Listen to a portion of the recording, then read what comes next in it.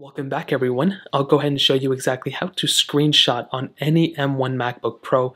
Now this will work for any MacBook Pro really, and any MacBook Air, and really any other iMac. So the process is very easy.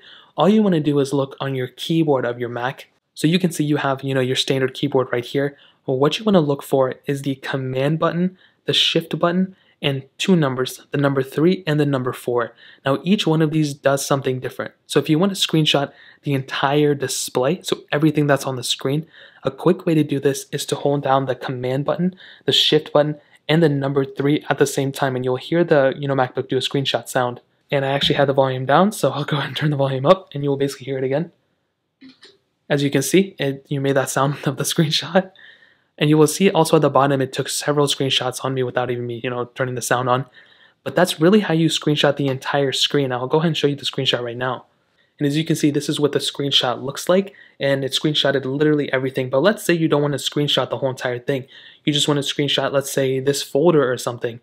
Well, what we would do in this point is we would go ahead and do the same thing, hold the command button and the shift button, but instead we would go and hold down the number 4. Now, once you do that, you will pretty much see that your cursor will pretty much turn into this little arrow thing right here with like a little thing right here. And what we can do here is go ahead and drag whatever we want to screenshot. So let's say we wanted to screenshot this whole entire thing. We would go ahead and just, drag it like this, go ahead and let go. And as you can see, it screenshotted just this portion. And I can go ahead and open it up and you can see that it screenshotted exactly what we wanted to screenshot. Nothing too crazy. It screenshotted exactly what we wanted to do. Now let's say we wanted to screenshot just this, this little app right here. We didn't want to screenshot everything else, so we didn't want to drag it to screenshot. Well, what we would do is we would kind of do the same thing. We would hold down Command Shift 4 and we would get into it where it shows our little arrow thing like this. But now what we would do is hit our space bar, and you can see even right here that it highlighted that whole entire app.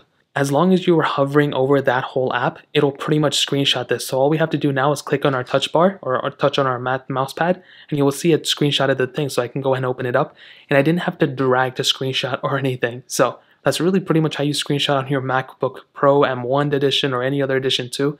If you guys have any other questions or anything, let me know in the comment section below.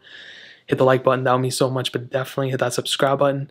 Every single subscriber that we get really does count, so it means so much if you guys could hit that. Also, check out the other links down in the description as well. My Twitter, my Instagram, my other channels. More importantly than everything, also love every single one of you guys. Hopefully I'll catch you guys in the next video. Peace out till then.